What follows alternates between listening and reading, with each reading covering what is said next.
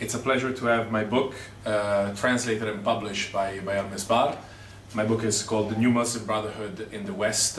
It talks about the history, characteristics, modus operandi of organizations that trace their roots into the Ikhwan al-Muslimin after they came to Europe and North America and how they developed. I think it's a very important topic because these groups have shaped or try to shape the identity of Muslim communities in Europe and North America, and they also try to have an impact on foreign policy decisions made by Western governments when it comes to the Middle East. So I think, particularly in light of the recent events, it's very important to know what is the agenda, what are the aims, and what are the ways in which these groups operate because of the influence they have been able to gain in the West. So it's a real pleasure to have this book published by Al-Misbar and divulged also to the Arab public. Thank you.